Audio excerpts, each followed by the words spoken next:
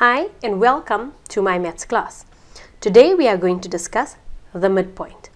Now midpoint is also under analytical, which means that the method is very similar. Number one, you're going to mark your x's and y's.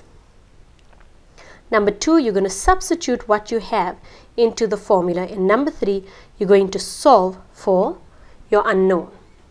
Now, what does midpoint mean? It basically means if I give you a line, any 2 points I give you, I am trying to find out what is the coordinate of the middle point. To do this, we're simply going to substitute into the formula and get the answer. Right. Let's say I've got the following question. The first thing we do is mark our x1, y1, x2, y2. Now remember, as I said in the previous videos, it does not matter what you choose to mark, provided that the ones are in the same group and the twos are in the same group. Now we simply substitute. So I'd have minus 7 plus 5 divided by 2 is equal to x of my midpoint, which means if I had to solve this equation, I'd have minus 2 over 2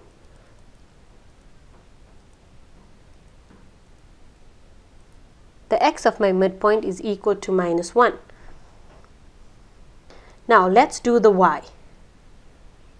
I have 4 plus minus 2 all over 2 is equal to the y of the midpoint. Now a plus and a minus give me a minus. So I have 4 minus 2, which is 2. 2 over 2 equals to 1. So what the y of my midpoint is equal to 1. Many times you would have seen them, or you would have seen previously, that they write this without these 2 points.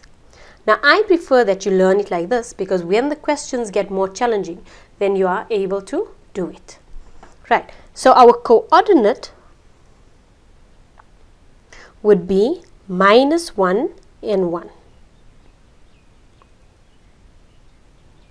The reason I like to use the formulas in this form where they give you x midpoint is because sometimes the questions are slightly different.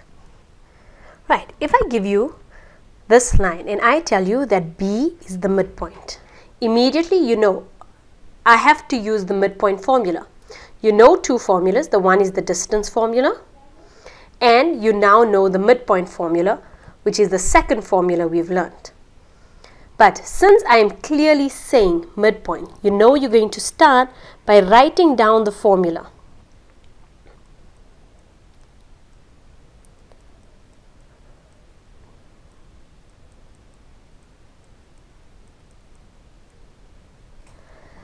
Now, we mark our x1 and x2. We know that the B is the midpoint. So that is not going to be our x1 and y1. So we'll mark .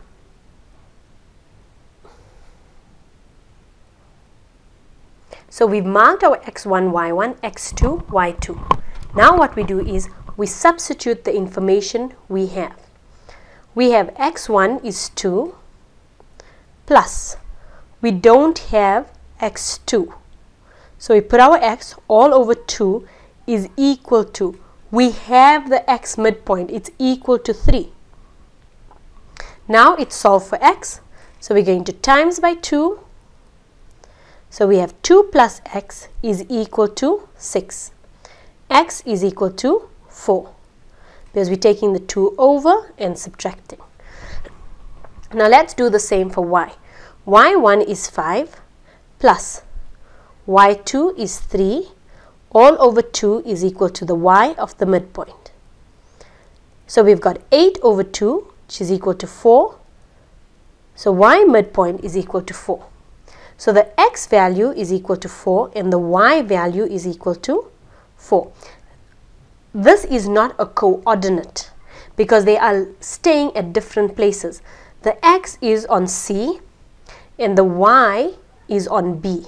Therefore, we're not going to write it down as a coordinate. We're simply going to say x is equal to this, y is equal to that. Thank you for watching.